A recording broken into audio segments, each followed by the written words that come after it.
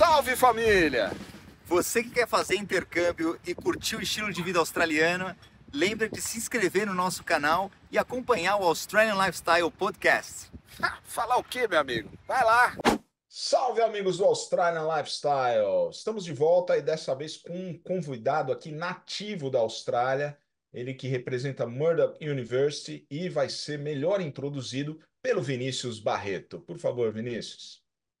Tiago, a gente está com o Daniel Matherd aqui hoje, que é uma pessoa que conhece muito sobre o sistema de universidades aqui na Austrália, trabalha para a Murdoch University, já trabalhou para outras universidades e vai poder aqui nos brindar com muita informação importante para quem pensa em vir para a Austrália, estudar, trabalhar e estudar numa grande instituição como a Murdoch University.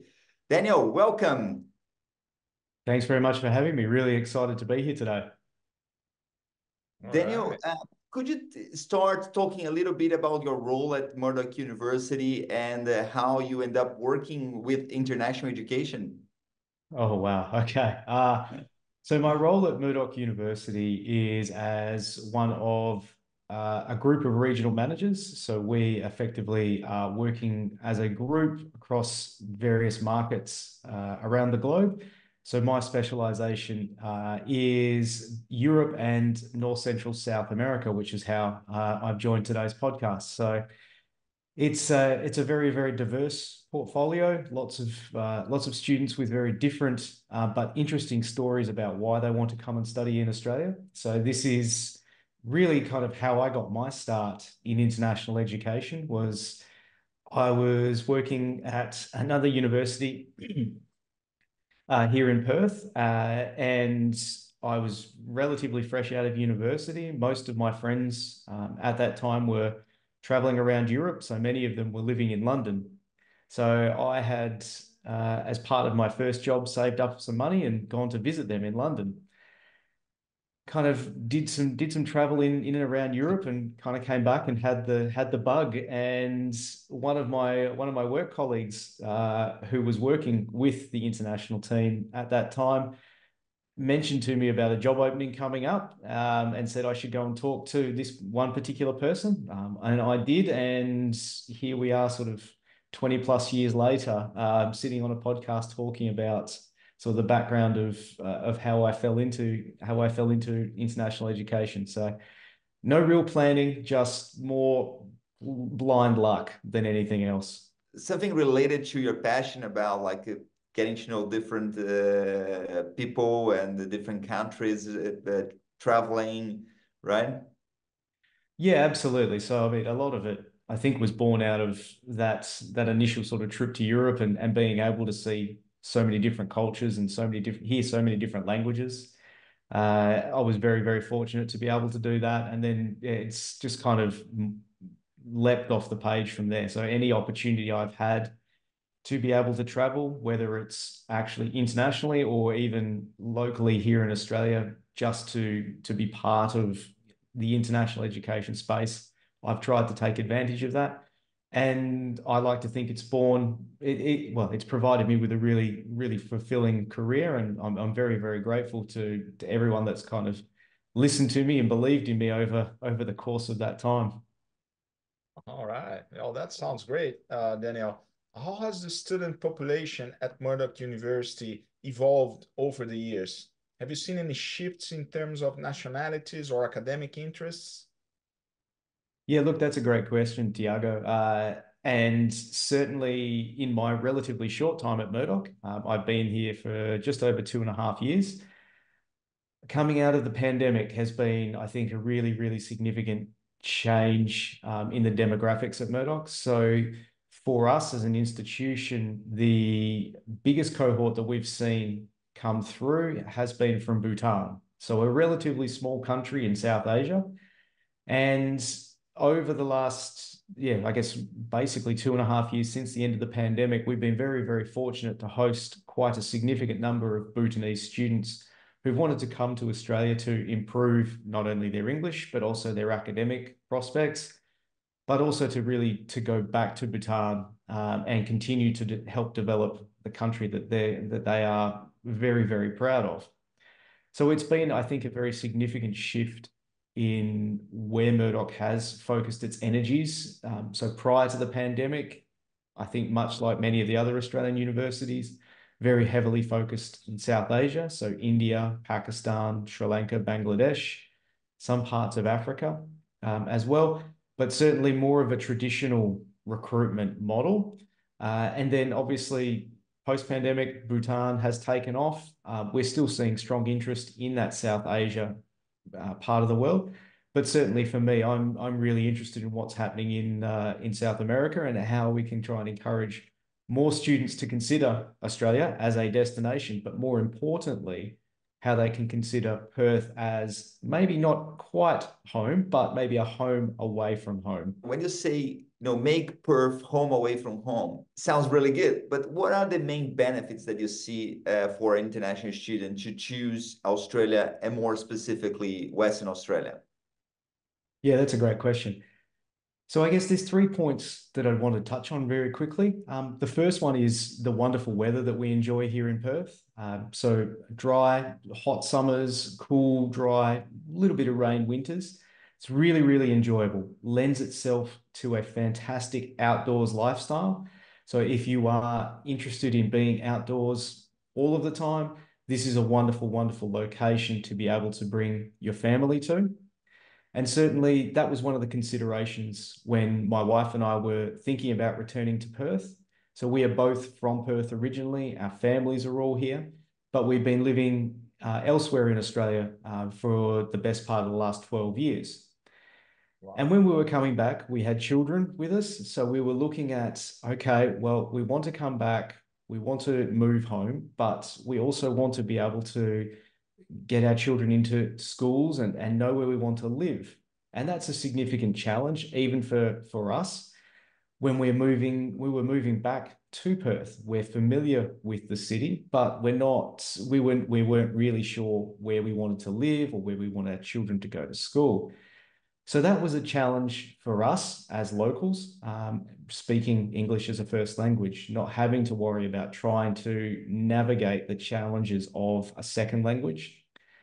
But I think that's one of the more significant benefits. And the third point that I wanted to raise was Western Australia is the only state in all of Australia that offers free education to the children of students who are studying a master's or a PhD.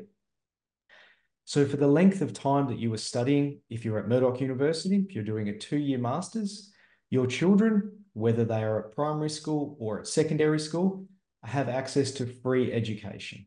So there's no cost to you as the parent of that child to send your children to school. So it's a really useful benefit when you're thinking about moving to a new location and establishing that as your home away from home, not having to worry about one small part of that transition of moving so far away from everything that you know, and then trying to, I guess, smooth all of the bumps that come with transitioning to a new environment. So I think those are the key benefits I'd like to sort of point out for Western Australia. I'm sure there are a host more that I'm not thinking about right now, but those are the ones that sprang to mind when you asked that question. If you considering to work in Western Australia after you finish your master's or PhD or undergrad, obviously there are some age limitations to that, which we can explain later. But you can stay in Western Australia an additional year. So like generally it's 2 years for a graduate visa. In Western Australia, you can extend for another year. And students that study in Western Australia, they also obtain extra points, because they study in a regional area towards a skilled migration program. Yeah. So it's a really interesting combination that Western Australia has to offer, and definitely a place where international students should consider to study. Tiago, were you going to say something? Yeah. I was actually going to ask Daniel about this, because it's a challenge for international students to move away from their home. I feel this as an international student here in the Gold Coast as well. So I just wanted to ask you, how does the university work to create that welcoming space or environment for students from diverse backgrounds, feeling those challenges of moving away from home? Yeah, it's a tough, it really is a tough experience to go through. I'm not alone on this podcast in I guess reflecting on my own experiences of moving away from home and going through the challenges of that. So it is look, it's definitely a challenge. No one's going to ever lie to you, and if they ever say it's really easy, I 100% disagree with them, because it's not. Even if you think it's going to be easy, it never is. There's always something. So one of the things that Murdoch does really well, I believe, is it prides itself on a sense of community on our campus. So the campus is, whilst very large in actual land size, is relatively small by Australian standards from student size. And what that lends itself to is that sense of community that I talked about. So when you come to the Murdoch campus, because of the relatively small size of the student population, I don't want to say everybody knows everybody, but there is very much a sense of welcoming everybody onto the campus, whether it's from day one of, oh my God, I've just arrived, I have no idea where I'm going, who can I ask questions to all the way through to the end where it's, hey, you've been here for 5 years, congratulations, you're graduating, this is the most amazing thing, what a journey, this is wonderful. So you kind of run the full spectrum of that level of engagement on the campus.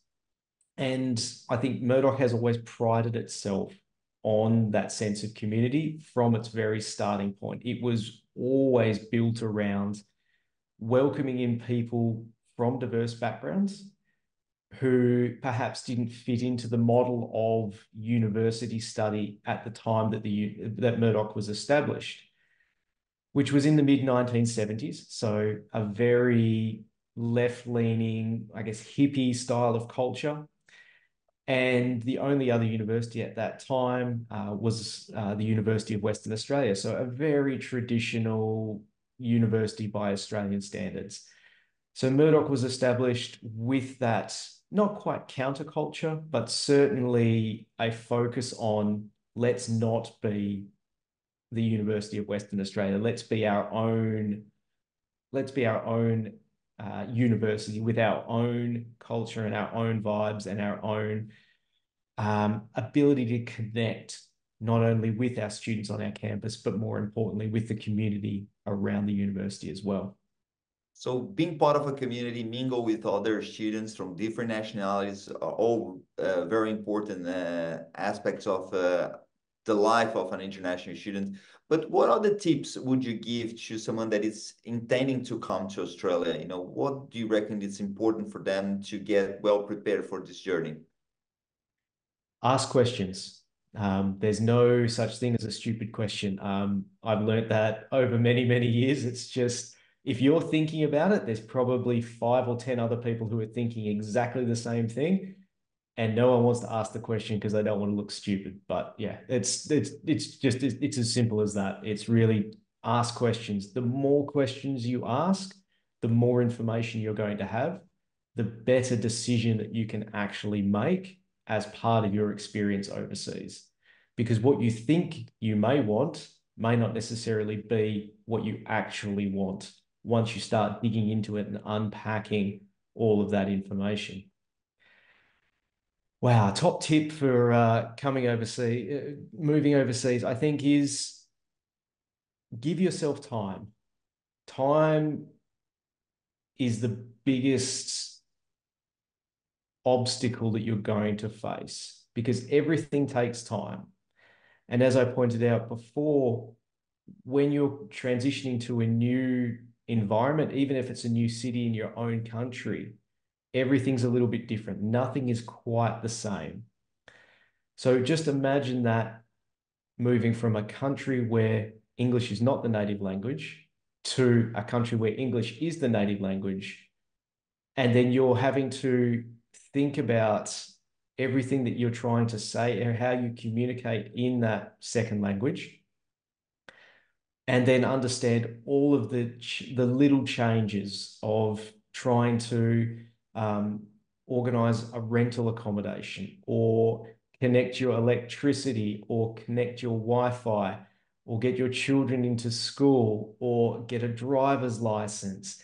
Everything is different and everything takes time to resolve.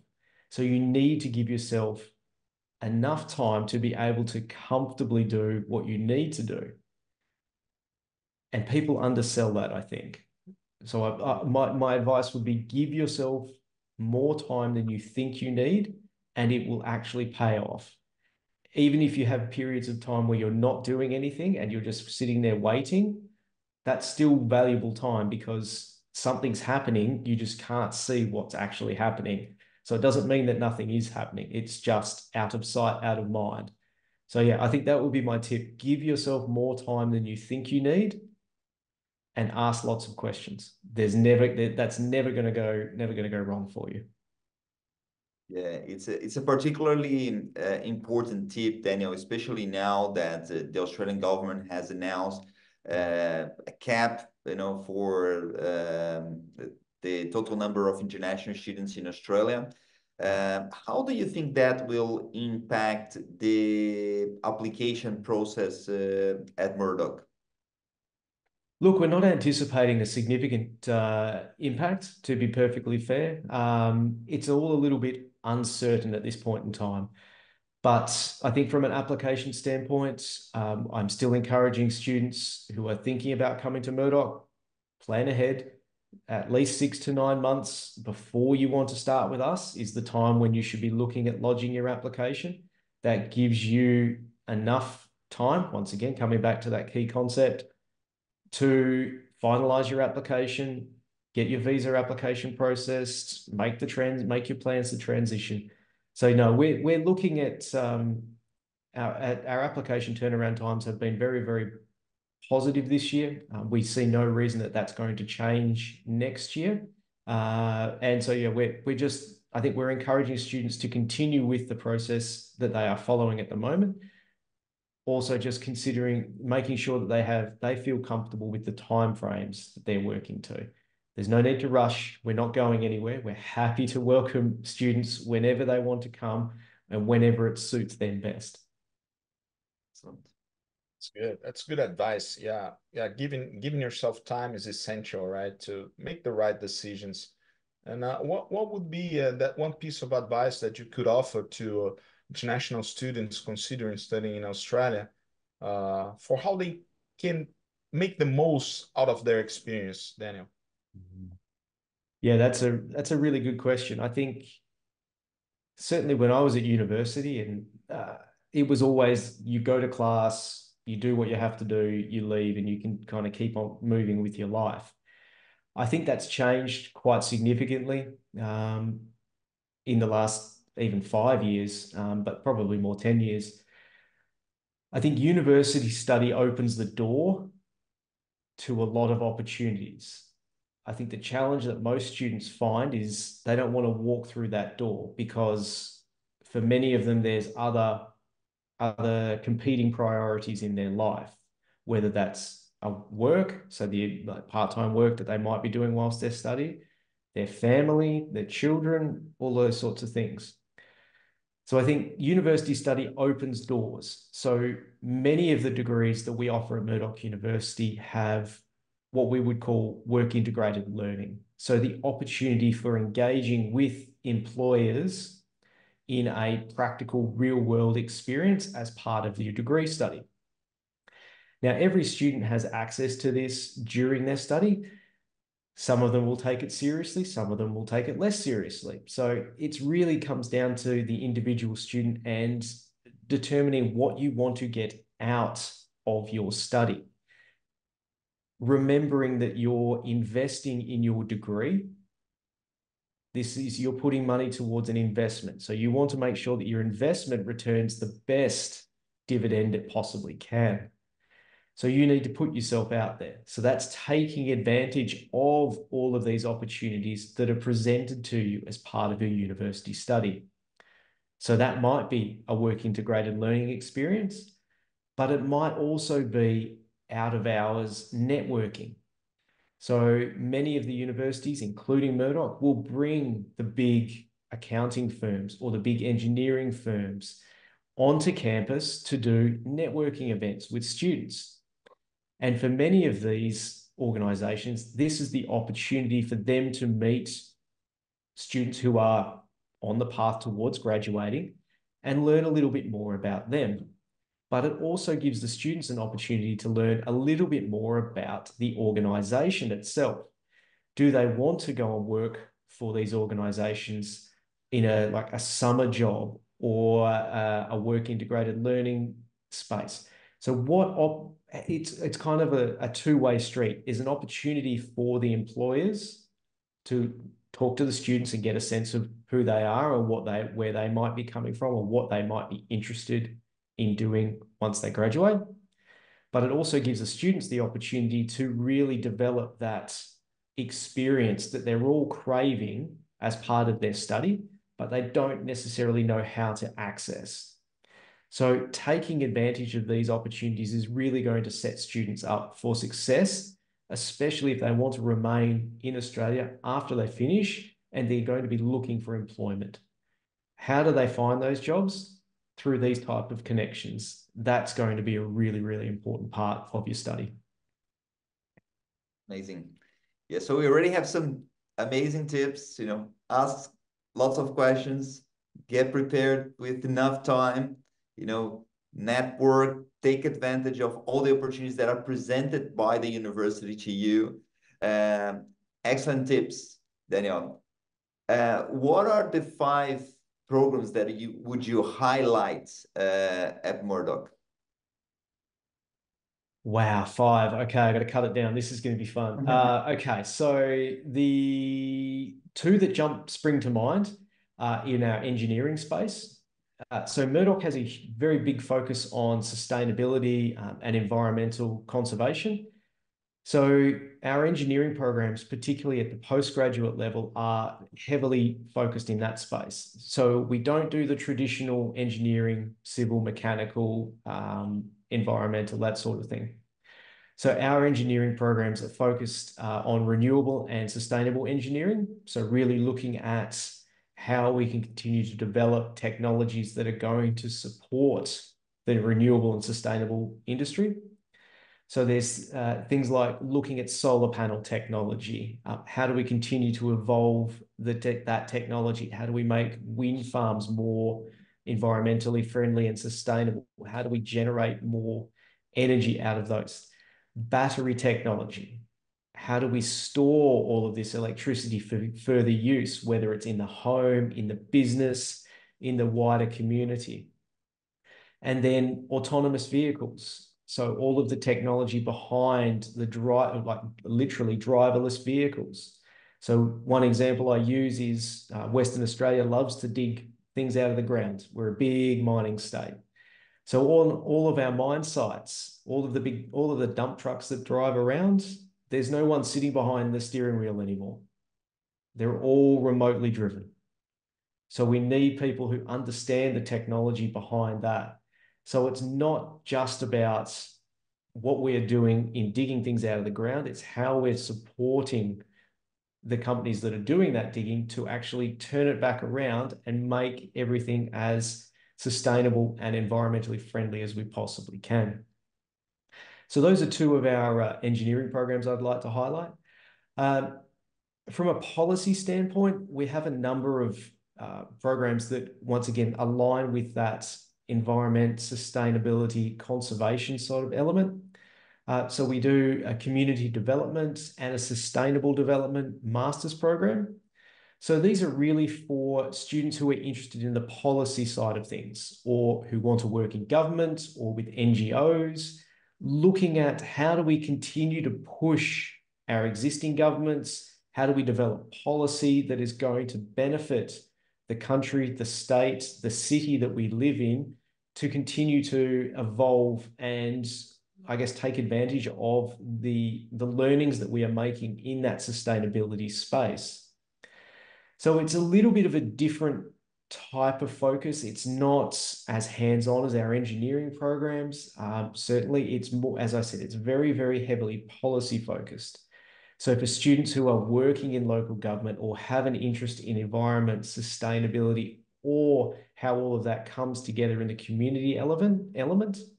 I think both of those master's programs, community development and sustainable development, would be significant additions to a resume, especially if you're wanting to take some of those skills back home to Brazil and try and implement them in your local community. The final one, wow, so many choices. Obviously, we have all the business programs. I think probably the one I would highlight is our masters in IT.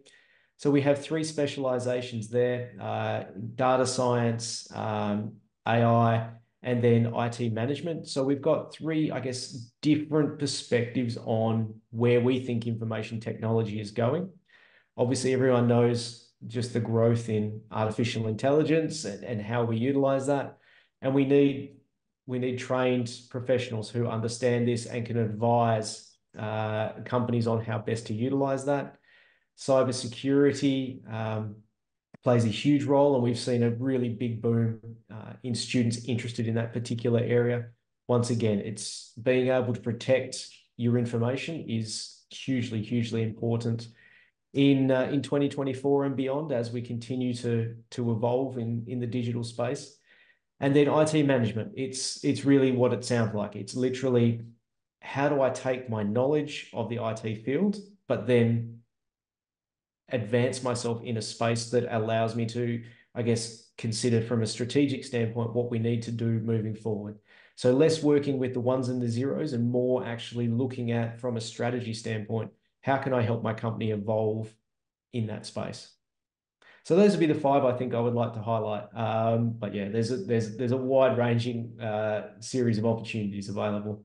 Yeah, and that comes to our last question, right, Tiago? We're talking to a true Australian here, so nobody would be better to answer this question than Daniel.